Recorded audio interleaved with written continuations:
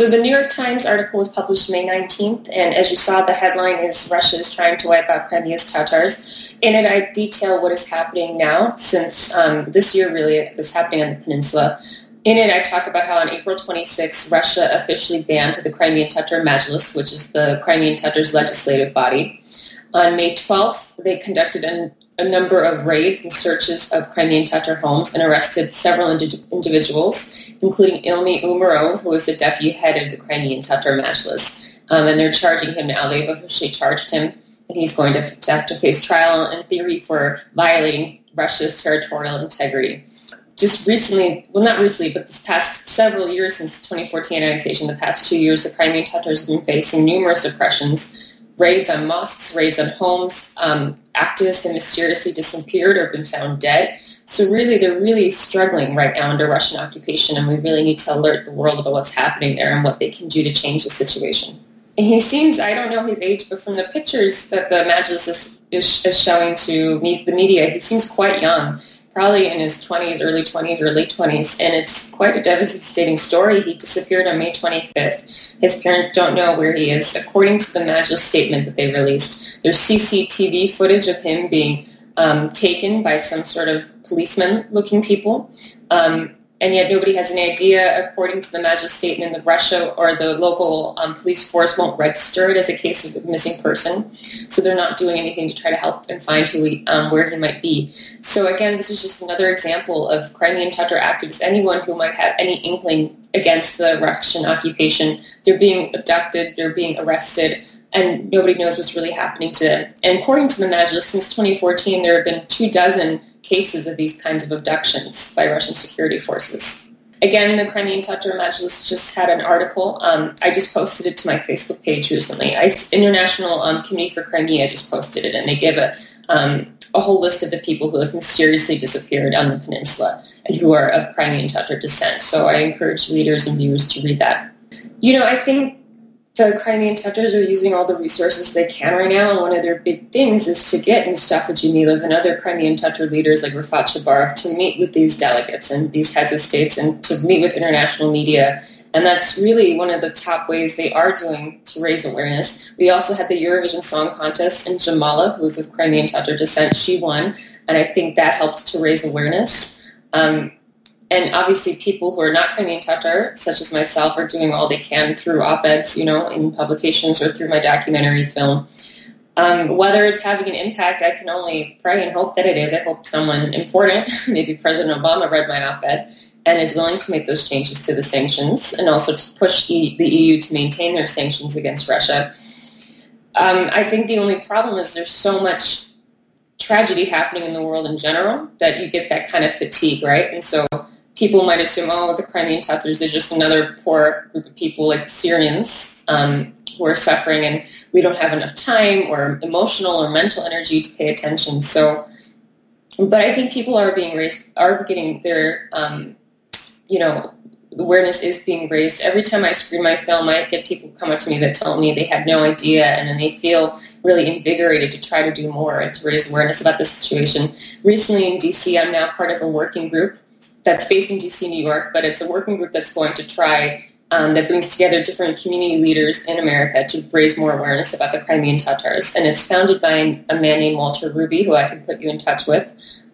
He does a lot of Jewish-Muslim relationship works, trying to create collaborations between Jewish and Muslim people, and now he's formed this working group. And again, it's to bring awareness to the situation and to show where we can all collaborate together. Well, the executive sanctions that President Obama signed when the Russian invasion occurred, and that's listed in the op-ed, he can update those to cite the Crimean Tatars in terms of West Russia's human rights violations against them. So I think that is the first step our leaders need to do, is to update those executive orders to cite the human rights abuses against the Crimean Tatars. Is another way to apply pressure on Russia to show them that we are holding them accountable for how they're treating this indigenous population in the peninsula.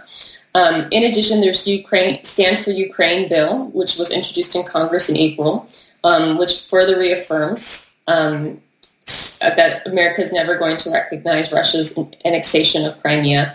And it also forces the president, basically, to certify to Congress that, either Crimea has been returned or that something has been worked out with Ukraine to Ukraine's acceptance of the situation. So to the Ukraine's liking of the situation. So only once he's able to certify to Congress that the Crimea situation has been resolved to Ukraine's satisfaction, then he can lift sanctions. Otherwise, he or she can't lift sanctions before then. So I think that's really important to get that bill passed. In addition, Andriy Dobryansky, which I'm sure you know him, he's been doing a lot of lobbying work, and I know there's other sanctions that the president has not yet taken advantage of that would allow President Obama to apply further sanctions against specific groups of people. And Andriy can tell you more about that. Congress approved those already, so now it's just up to the president to take advantage of them at this point. The film is doing very, very well. I'm very happy to say that. It's been doing the festival circuit. So it premiered at the Al Jazeera International Documentary Film Festival back in November. Since then, it's shown at the DC Independent Film Festival, where it won Best International Film. And then it recently screened at the Poppy Jasper International Film Festival, where it also won Best Documentary Film. So that's great. And it's done several other festivals, including the Rainier Film Festival in Washington State. So I can't think of them all, but they're on my website if you want to look. And also, it's been doing a circuit around professional venues in the U.S. and in the European Union. So in Europe, I screened at the European Parliament in Brussels, and that was a great event, and it was organized by several delegates of the Parliament. So I think that was really one of the highlights of the screening circuit. In addition, for the deportation anniversary of the Crimean Tatars, May 18th, it just happened, the Ukrainian Foreign Ministry contacted me, and they ended up using my film and sending it to all their embassies. And several of the embassies took up the offer to screen it in their respective communities. So I'm very happy about that the Ukrainian Foreign Ministry is now trying to use my film.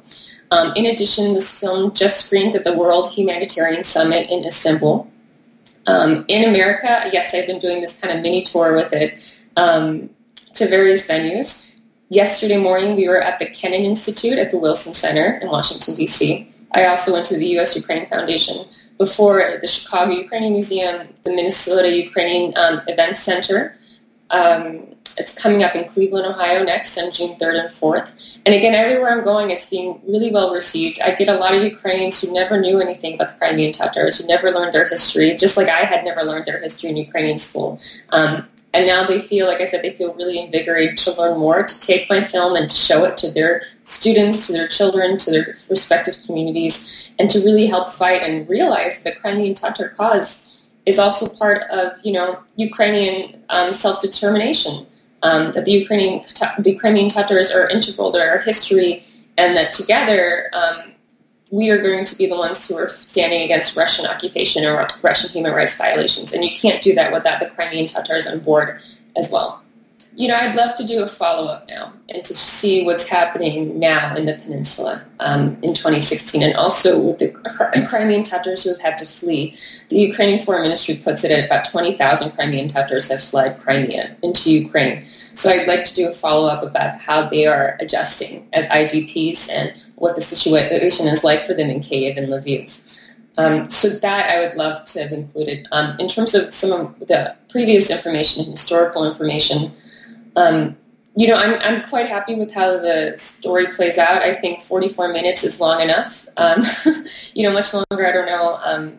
People would have found it interesting, but I think keeping it short and sweet is always better. There is information about, about Ismail Gasparelli or Ismail Gasprinsky, who was in the 1800s. He was a leading Crimean Tatar intellectual, and he really revitalized the community.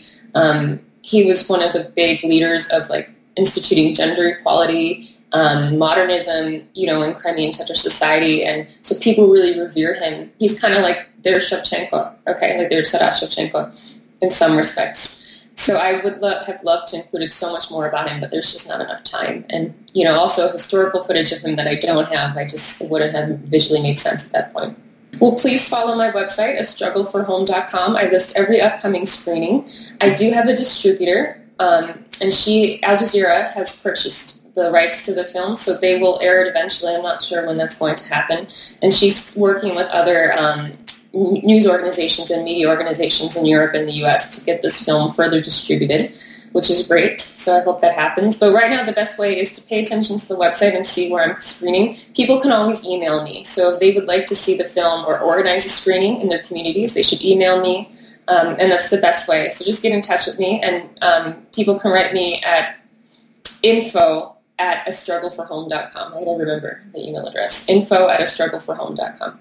There are media sources that I read frequently, and I think a lot of actual Crimean Tatars read to get to get the real news about what's happening in the peninsula, whether they're still in the peninsula and they're just not getting, proper information from local sources, or whether they live abroad now. So some of the media that people read include it's QNA, I think that's the UK, or QHA, sorry.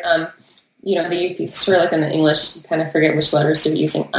But that's a great source. It's like the Crimean News Agency, which I believe was actually shut down by Russia because it's Crimean Tatar focused. So that's a great organization. Euromaidan Press gives a lot of information. ATR is operating from Ukraine now, but they still keep up on what's happening locally. Radio Free Europe, Radio Liberty, that is a great source, and that's all in English as well. And it's not being translated necessarily. It's written first in English in a lot of the articles they read, so you're not losing stuff in translation. So that's another great source people can use to find out what's really happening in the peninsula.